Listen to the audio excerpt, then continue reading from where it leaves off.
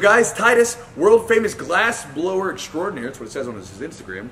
We're going to do a question for him today, but Titus recently sent us some very cool glasses, and so Adam and I both enjoy a drink of bourbon from time to time, so I figured before his video we would commemorate these glasses with a little sip. I do mean little sip because we got to drive afterwards. And we got videos to do this. And you may not know this, I don't drink much. So if I drink a lot, I get a sniff of bourbon and I got a buzz. So, Titus, I want to say thank you, brother. No.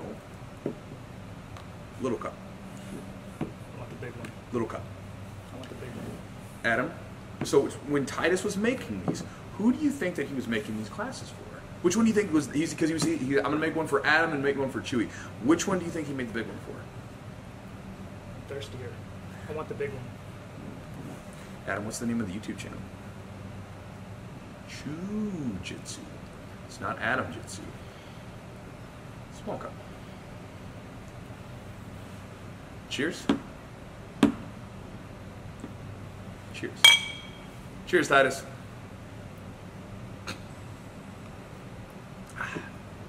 That's delicious. It's good bourbon. Really? Are you going to be mad all night? You better smile the hell up when the video comes around. I want the big cup. I don't need a sad Adam for a video. I want the big cup. You good? Big cup. We got a question from Titus. And again, Titus, thank you so much for the glasses. And in this question, he says that he's trying to do the baseball choke that I showed years ago, about 2 years ago. I'll attach that choke video at the end of this video. But he's wondering, he says when his thumbs and his wrists aren't coming into play like he wants to, and he's having a little trouble finishing it.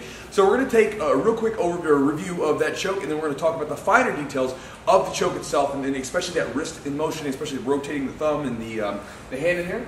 As always, this is my lovely assistant, Small Cup, Adam Wilson. So a real quick review of the choke. Basically, we were setting this up a number of different ways, but one of the ways was, when you get in these grips, sometimes it's really hard to go straight for this cross collar, or this collar grip here for this baseball choke. What I was doing is I was sliding my hand up the chest and then turning it up here at the end. And then from here, if the person was grabbing, we would bring our knee up, slide this down, and then cut the cross, and then we drop down, obviously, and finish. Now, before I talk about the details with the wrist in this position, let's talk about some other chokes so we can draw the parallels here, okay? Adam, come back to my guard. When we go back to something really simple like an X choke, okay? One of the common mistakes, say, for when people do an X choke is that they try to use too much arm and not enough wrist. So remember that our goal when we're doing chokes is mostly just to put pressure on the carotids here, okay? And so when I do this, I can accomplish this much easier by turning my hands. So I'm rotating the wrists here, and then I'm pulling it, and I'm flexing my wrist. So basically, I'm tightening the gi, and then I'm pressing my forearms up into the neck, okay? So if we go in here, boom, boom, I pull in. It's not my arms, it's, see that? And so much less movement, more efficient, much more effective, okay? I used to have trouble with this choke because of that. Okay, if we go into something, let's say like a loop choke here, where we get up under, okay, and we're doing this, same thing, I'm grabbing here, but it's not gonna be just up, I'm grabbing the wrist and flexing it in, okay? So that's kind of the motion that we want to think about when we're finishing a choke. Pretty much always when you're using these gi grips here, we're always trying to grab and push in, right? Now, coming back down, when we get to this choke, get in. Okay, so real quick on the choke, if you want to go deeper with this choke, watch the video at the end because I give some better details. But on this hand, it's going to be a thumb in grip, okay? This hand's going to be a forefinger in grip. There's different setups to get it.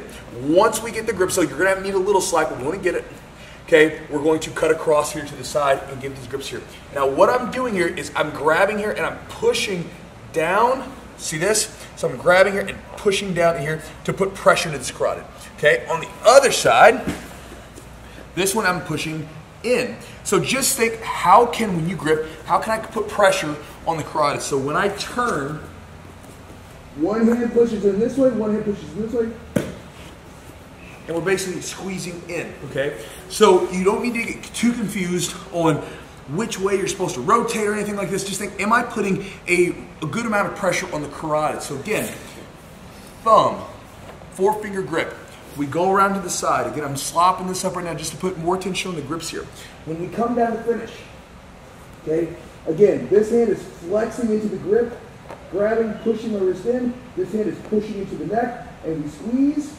And that's it. Again, we can put a little extra muscle into it, whatever we want to, but it's just about that flick of the wrist, just right there, okay? And that's all that it is. So Titus, thank you so much for the glasses, dude. I think they're super, super cool, and I appreciate you taking the time to send them and make them. And I hope this video helps you get that clock choke, that baseball choke to work. Hopefully the details also assist you with some of your other chokes. So, I'm finished. Adam. Little cup.